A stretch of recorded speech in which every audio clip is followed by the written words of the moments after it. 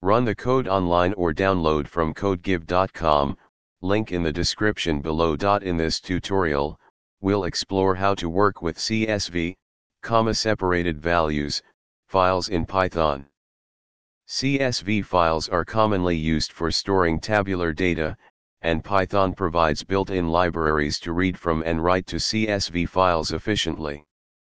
CSV, separated values, is a simple file format used to store tabular data, such as a spreadsheet or a database. Each line in a CSV file represents a row, and each field within a row is separated by a comma or another delimiter, such as a tab or semicolon. Python's built-in CSV module provides functionality to read from and write to CSV files. The module offers classes and methods to handle CSV files easily. To read from a CSV file, you can use the csv.reader object. Here's how you can do it. In this example, data.csv is the name of the CSV file you want to read from. Each row in the CSV file is represented as a list in Python. To write to a CSV file, you can use the csv.reader object. Here's how you can do it.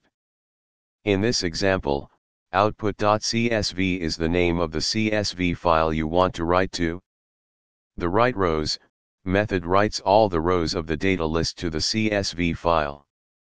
By default, the CSV module uses a comma as the delimiter and a double quote as the quote character.